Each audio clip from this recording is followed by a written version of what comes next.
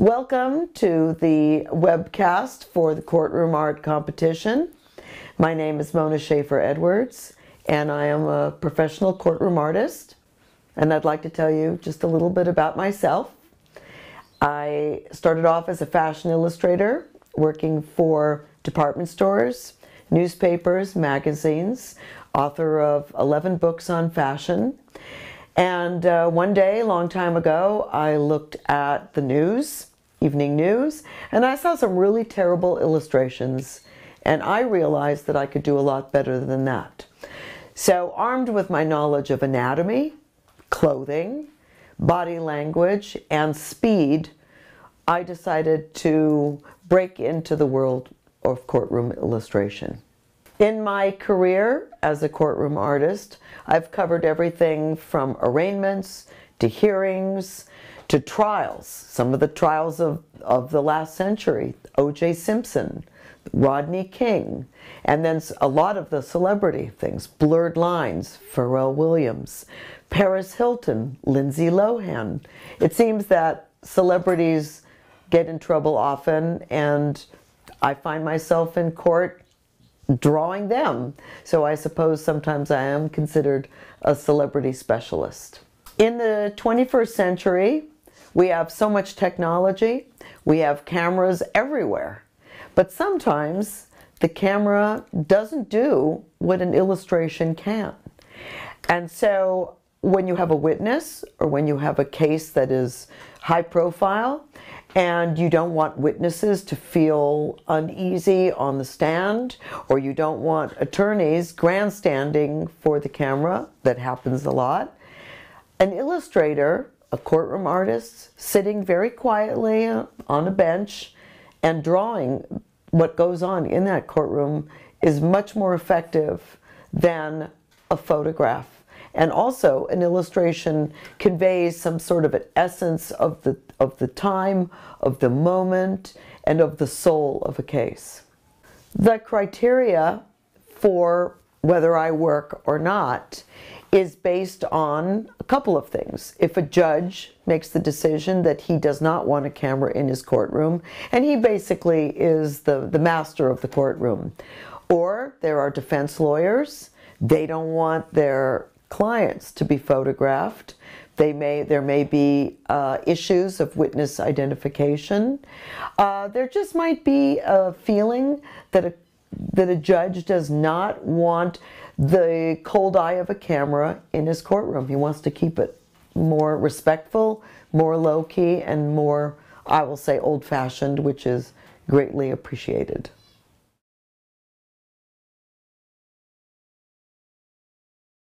The Courtroom Art Competition is a component of the local, state, and national competitions for mock trial tournament.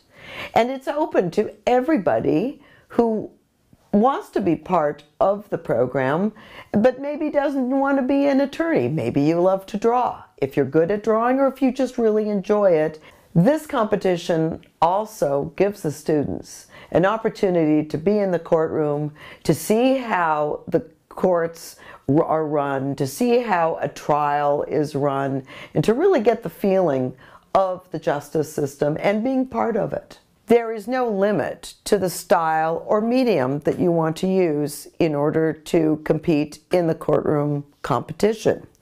And so for all different people, there's all different styles. I generally use markers. I always carry a little bag with me, lots of different markers. They're acetone based, so with the paper that I use, I can smear the color around, and I work on a vellum pad that's 9 by 12. However, there are other artists who prefer working on toned paper, and when they use toned paper, they use pastels, charcoal, and they do a reverse, so they do light line on darker paper. And this is all very welcome in the competition. However, if you are going to use pastels, make sure that you bring fixative and you keep your paper clean, and that you spray your artwork with fixative before it is delivered for judging. There's also colored pencils. Students love colored pencils, easy to use, thousands of different colors, and you can use many different styles, combining color on top of color. And then again, there's always very simple watercolor set. You can bring in a small watercolor set and a closed bottle with water that you can use, not a big jug of water. And the watercolor is really nice, very lively color, and it dries very quickly. An 11 by 14 size paper is a really good size. And a Bristol paper or a hard, heavier weight sketching paper is very good to use.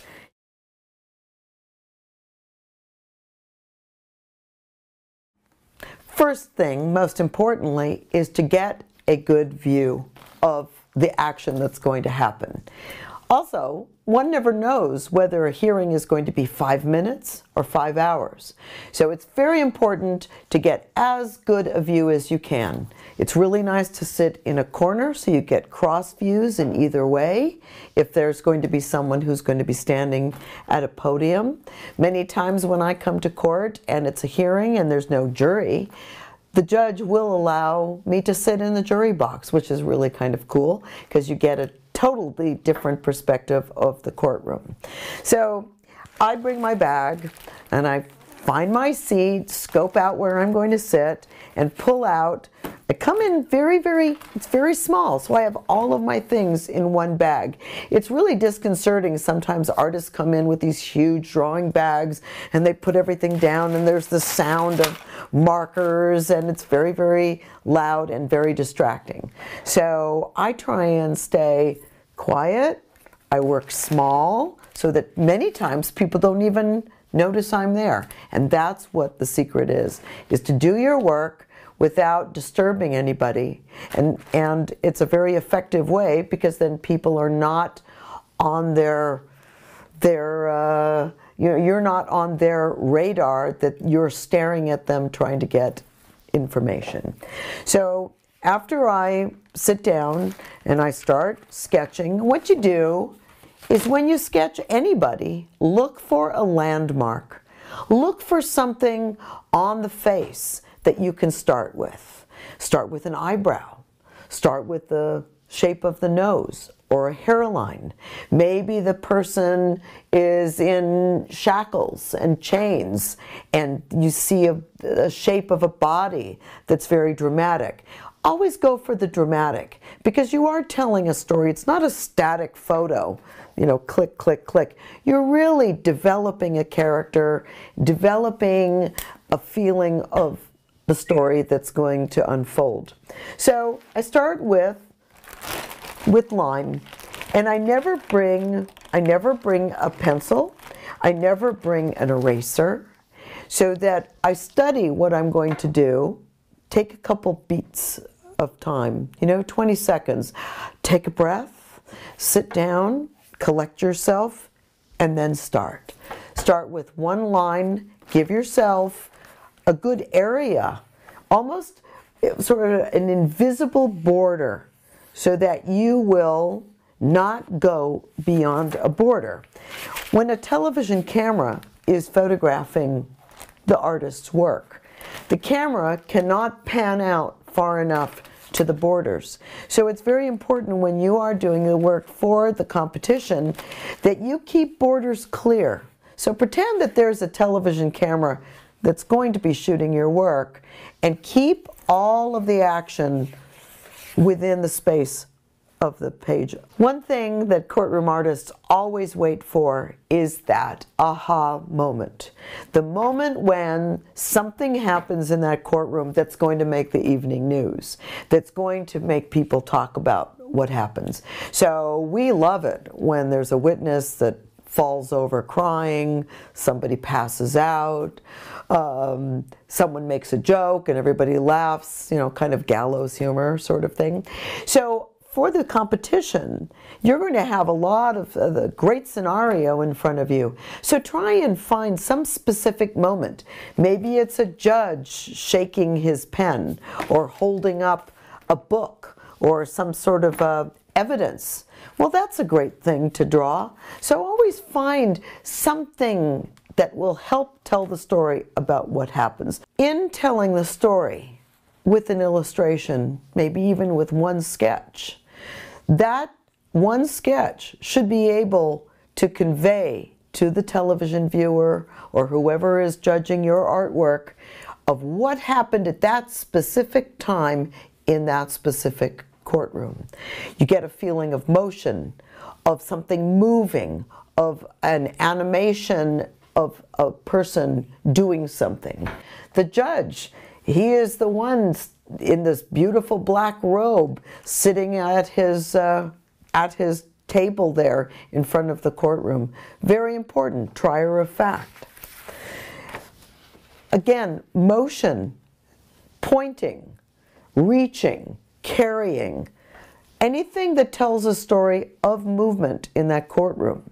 And here, the attorney is saying there's a killer in the courtroom and it's him. Put in as much detail as you can in the illustration. When the camera people shoot the work for television news, they're able to move the camera around, pull in tight, and pull back. So with your work in your competition, keep that in mind also, that there's lots of other things that are going on in the courtroom that you can describe. However, the most important person that you need to always have, there's a few. There is the defendant, there's the judge, there is the attorneys, and whatever else is happening. But make sure that you do have main characters in your drawing for the competition. There are many different ways to indicate a courtroom atmosphere without putting the drapes, the Great Seal, the state flag, the national flag, every microphone, all the wires, all the clerks, and the bailiffs. You don't need that. We want to have just a feeling of a courtroom. So if you have a couple of small props, that's all you need. In this, you've got a witness, and then you have the defendant or the person who is filing the suit. You've got a microphone, you have a computer, you have maybe some exhibits that are on the background. But we know, and you can see, you don't have to have 1,000 different things to show that this is in fact a courtroom. It always does help if you do have a judge in a background, just to cement the atmosphere that you are in a courtroom. But if you'll see that just a microphone and a judge and then what the action is in the foreground, that's all you need to see what is going on in the courtroom. Many times a flag is a great prop. Everybody loves to have the flag. You have a witness, you have the background of an exhibit, you have someone in the foreground, you have an attorney, and you have that judge who is thinking and watching the proceedings. It's a good way to tell a story, again, without filling up your paper with lots of things.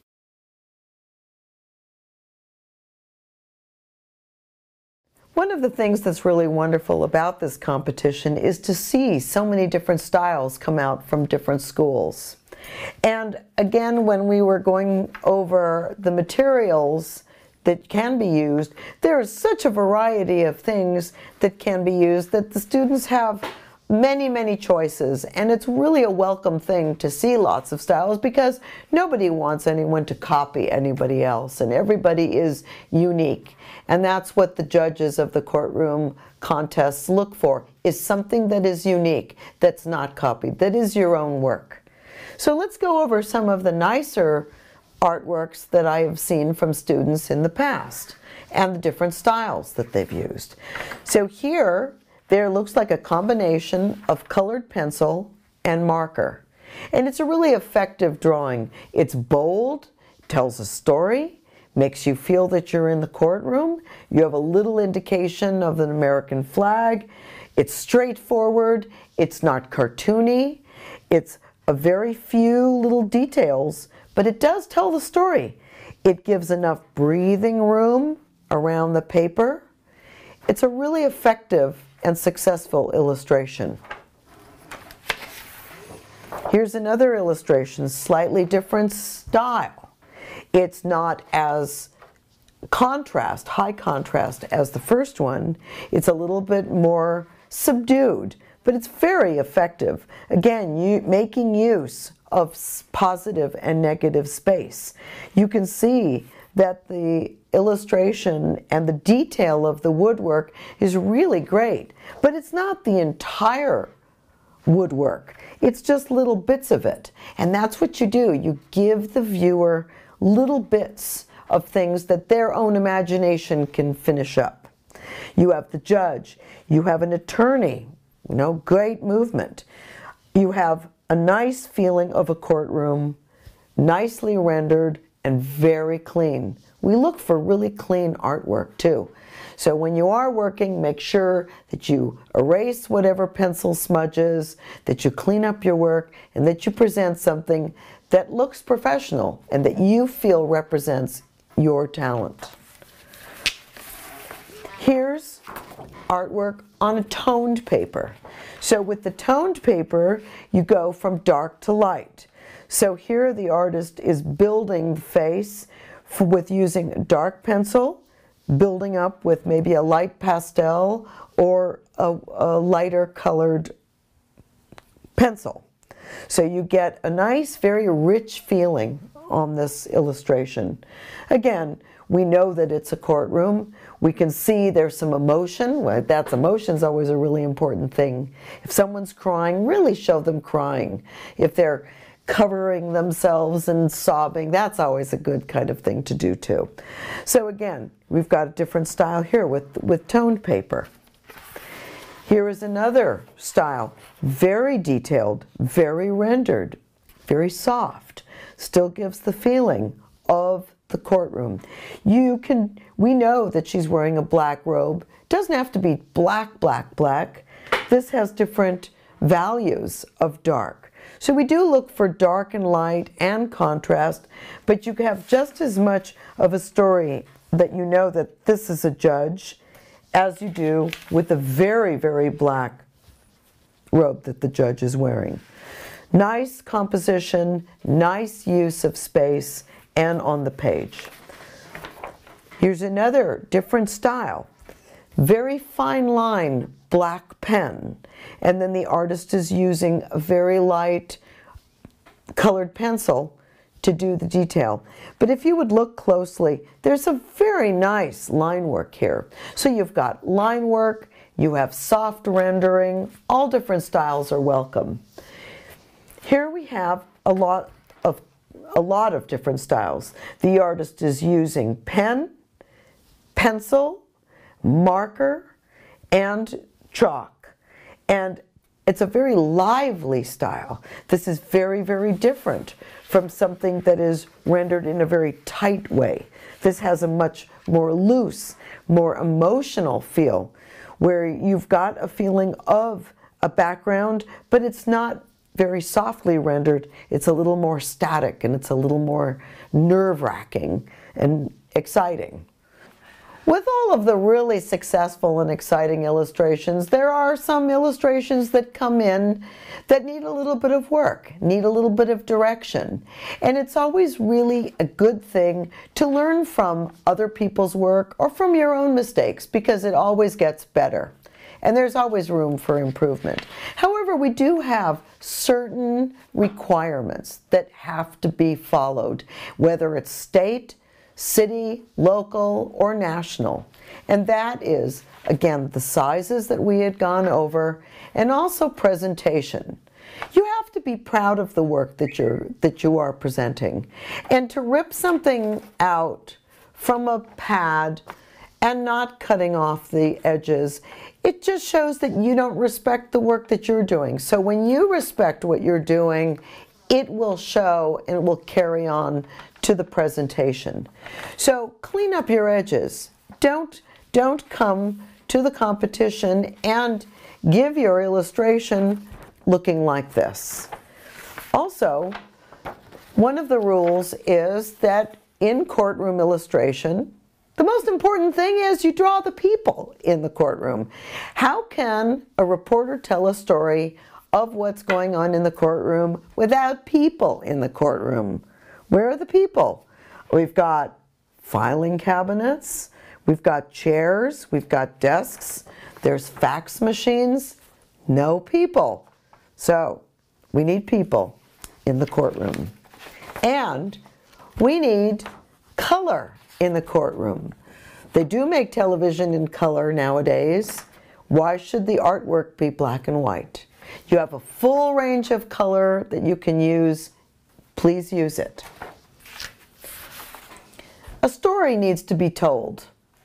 You need to see what's going on. However, these look like three girls talking about where they're going to go to lunch. That's not telling a story in a courtroom. Find elements in a courtroom that tell you that you're in a courtroom, not in a coffee shop. All right? So make sure that you do get some sort of feeling of animation in the courtroom, but bring in elements of that courtroom to show your viewing audience. Again, same thing. Beautifully drawn. Great faces, except where are they? Are they at a football game? Are they in a classroom? Tell us that you're in a courtroom. Beautifully drawn. Give us an idea that this is a courtroom that they are in.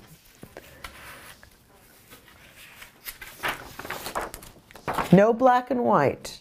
Can't have black and white. We also have to have faces. When you have figures and you don't have faces, what's the point of a courtroom artist? We're not looking for portraits. We're not looking for anime or manga or cartoons. We're looking for as good a face as you can do without taking 5 hours to do a portrait. Remember, you don't know how much time you've got to draw the faces. You could have 5 minutes, you could have an hour, but get the faces in. Don't just put glasses on the judge. Let's see the judge's face. Something very important that students need to realize is that there is perspective. Now, perspective is a very difficult thing, but what the artist has to do is to see and to draw what they see. The way that this illustration is depicted, it makes it look like the artist is hanging from the ceiling and is drawing looking down. That's not happening. The artist is sitting in a specific spot in a courtroom. How can you make up how they're sitting if you can't see it?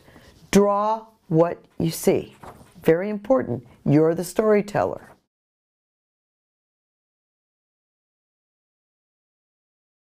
In judging courtroom art competition, there is a list of specifics that we're looking for. There is a criteria for judging what is a winning illustration and what is not. It's very difficult to choose a first, second, and third because there are some elements in one that work and there are some that do not work. However, there is a scoring system that the judge of the courtroom art competition has to follow. And that is this, what we are looking for. The first is authenticity. How well does the sketch conform to the artistic tradition of courtroom art? In other words, do you feel, as the viewer, the judger of this illustration, that that artist was in the courtroom, was depicting what was going on, does get the feeling of the illustration? The second is contrast. Is everything like a blur? There's no very detailed area. There's no very open and white area. We want to have contrast. Want to have light and dark. Don't want gray middle tones. We've got to have a snap of color in some place and leave the page white in others. Again, have that breathing space.